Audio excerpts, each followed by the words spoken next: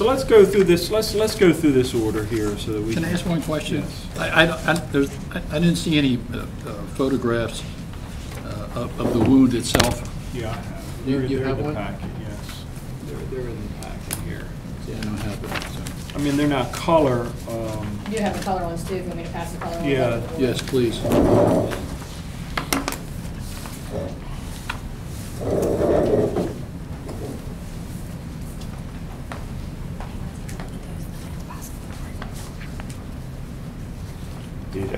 I saw the one. So. I have a question while we're passing stuff around. I see your dog is 8 years old. Have you had him examined by a vet since this happened to determine whether or not he's got some physical issues that may have changed his behavior? He's been here, I think, the whole time. He's been here. Oh, okay. And that's why I would rather not him be here for another 4 or 5 Right, weeks. okay. He's been. Why has he been here for this long? There was a 10-day, I guess, because it had to wait for the appeal. But still, I mean, it's been about a month now. It's been a month, Yeah. right? So anytime after that 10 days, you could have just bought a crate and stuck him in any room in the house. I have a crate of them. Okay. So Okay. you could have redeemed him, You're going in a crate, you mean the kennel? Yeah, the outside kennel. I'm outside. dealing with an HOA. There's no way I can have a run on the outside. Well, does he have to have a kennel on the outside? Can't he just take the dog outside for walks and then keep it inside? Per the order, it either has to have the fence yard or the kennel for the outside, Okay. unless the commission decides to change that.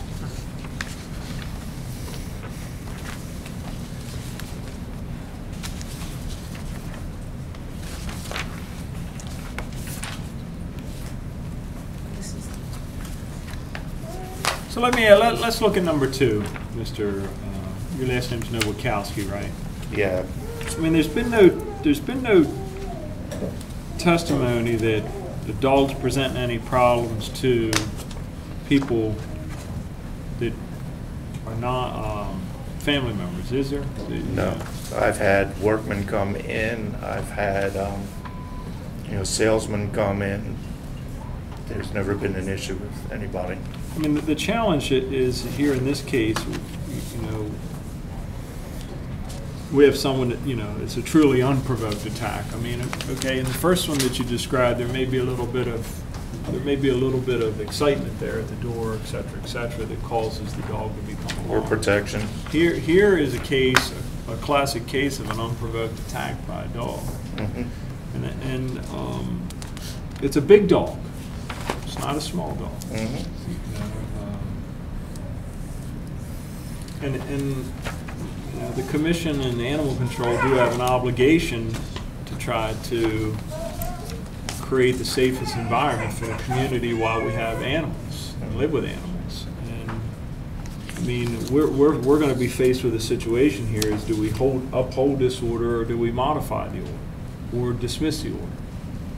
And I want to give you the opportunity to go through this order with us, and go through 1 through whatever, and try to determine what you can live with, what you can't live with, and I think we can come back with some sort of agreement.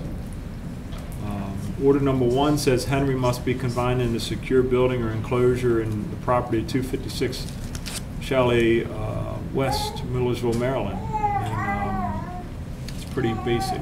Basically, he's going to be in the house unless he goes out.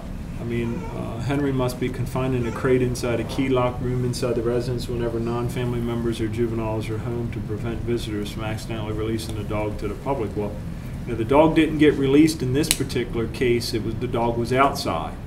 In the other case, the dog kind of ran out the door. Right. And this is why we have number 2 in our orders, to prevent dogs from running outside to attack people when the door's open. Or to prevent a dog from attacking someone that knocks on the door. Right. In the case, or subsequently since that incident in 2011, the door is shut. Every time somebody comes to it, I don't leave. I make sure it gets shut before I turn my back on them. You say you have an HOA issue there. I mean, is the HOA going to allow you to build a fence? Yes, that's not. I've already had approval,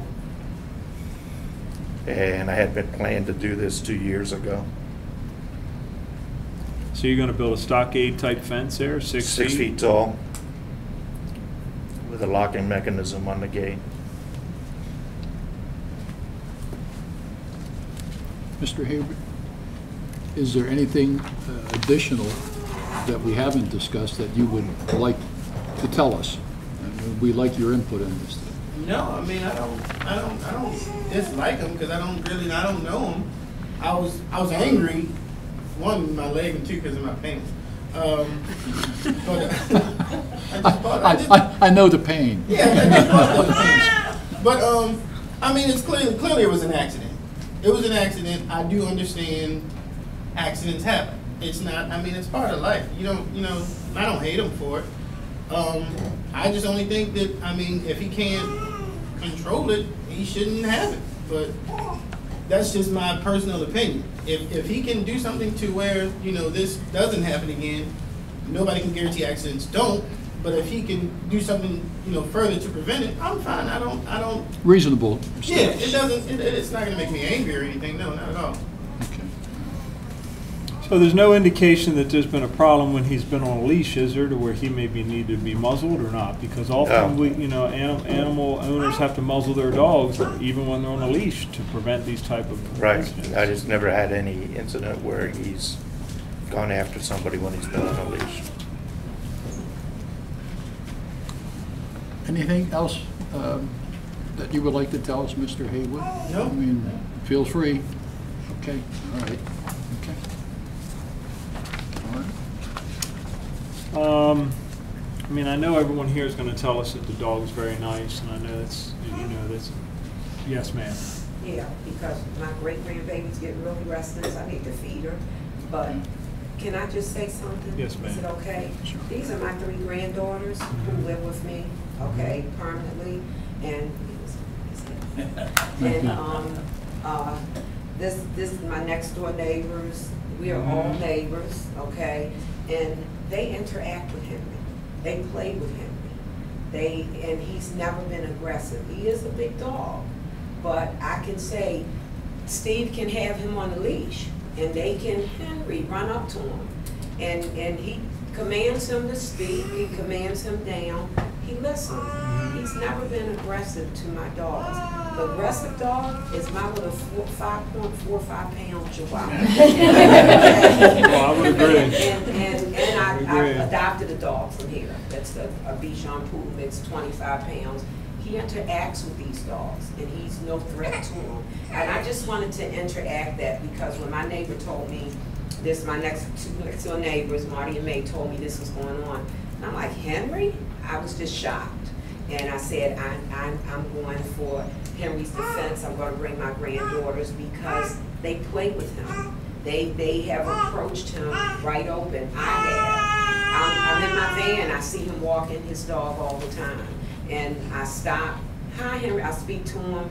He tells Henry to speak, and Henry barks back at me. He speaks when he's commanded. But I've never seen him aggressive. Girls? Yes. Unanimous? And I just wanted to, and they can speak themselves. Okay. Do any of you want to just say something? Okay.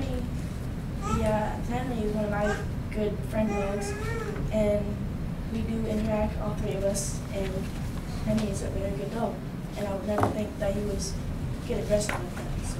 Thank you very much. Took a little courage, but you did good. Okay. Okay. Shall we? Is there any? I'm sorry. No, I have one last thing. Okay, sure. Just, I understand, Mr. Hayward, you may have just said it slightly different. I just want to address, he had said it's fine for everything to be as it is if Mr. Nowakowski can control him. Just knowing Mr. Steve for a very long time, he's very good at training dogs. He's very good at controlling them, and I know he said accidents can happen, and I think this is exactly what it is. I'm not denying that Henry bit him. I'm just trying to express that this was an accident, and it shouldn't be coupled with Mr. Steve's capability of controlling them, because he's very good at that.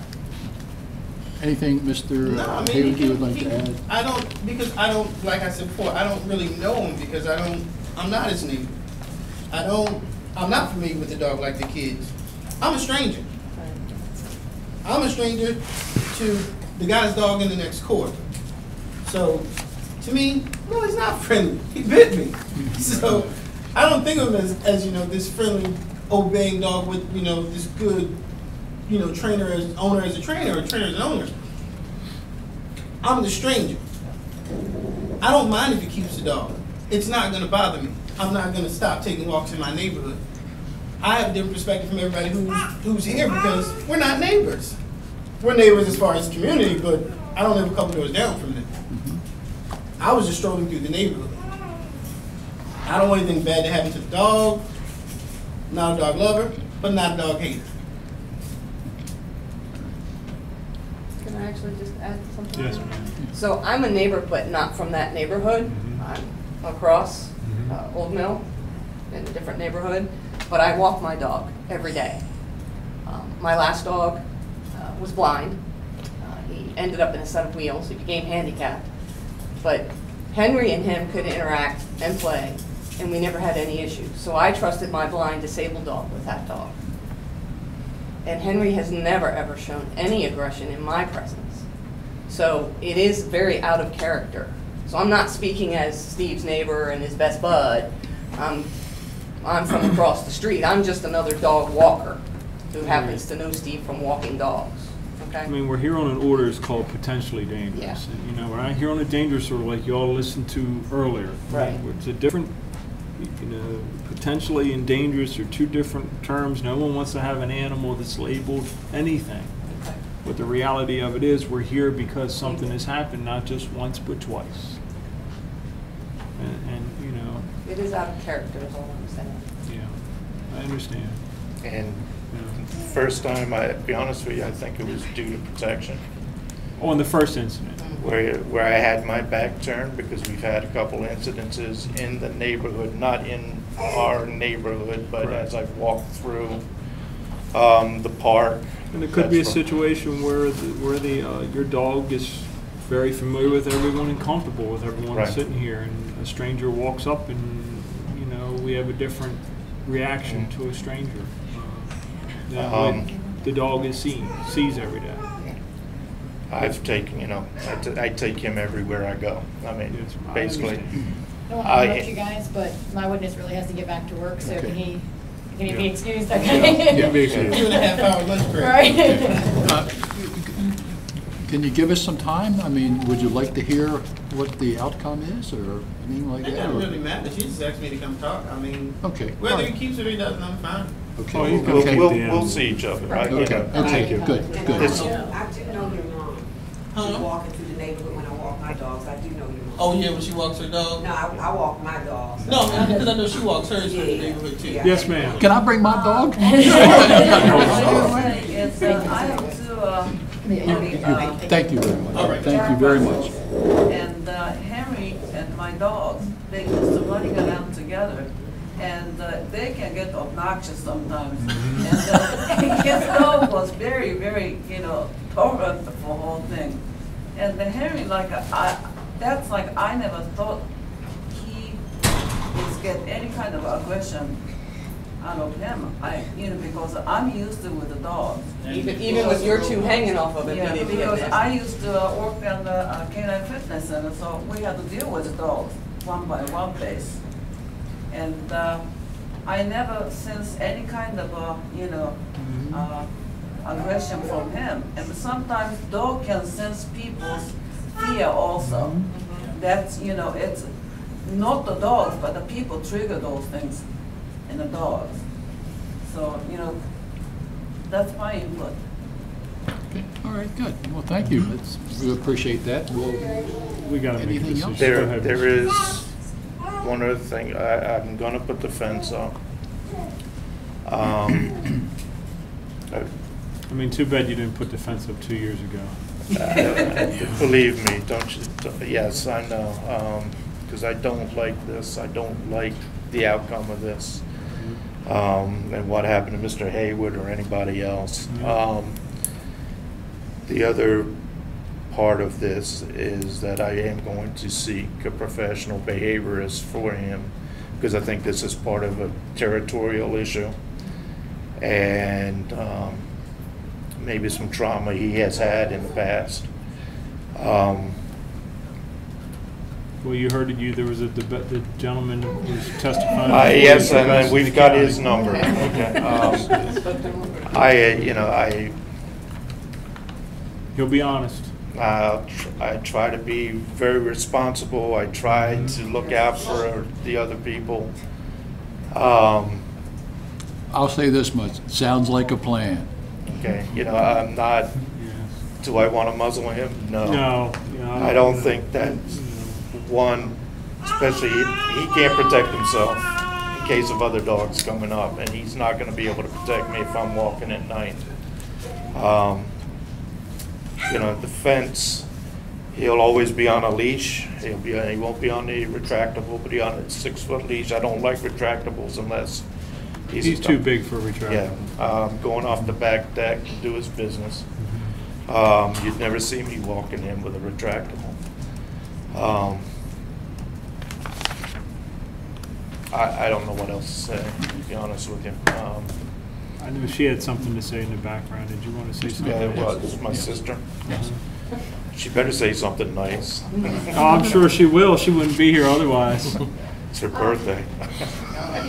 Happy birthday. I mean, we don't have the cake. It didn't show up. Do you have a beer? Yeah. I have to say, I've been a foster parent for 15 years. And I work with Recycled Love out of Baltimore. They pull from barks and all the pit bulls. And I've had some of their bait dogs as foster dogs, who we've trained very well. I do believe this was a random attack and it was unprovoked. But I also know that Henry has played in that grassy knoll area. And I think this is a situation of him protecting his territory, and he did not know the boundary. I honestly believe that, because I've seen it happen with some of my bait dogs and some of the other dogs that we've trained through barks and through Recycled Love. So, Stephen, by putting up the fence, I think is doing the right thing. But, yeah, like you said, we should have had it been a couple of years sooner.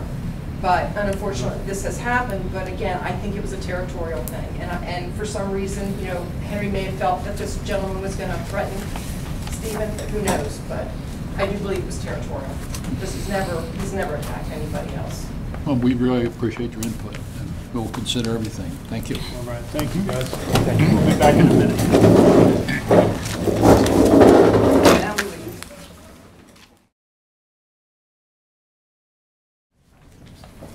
All right, we've come to a unanimous decision.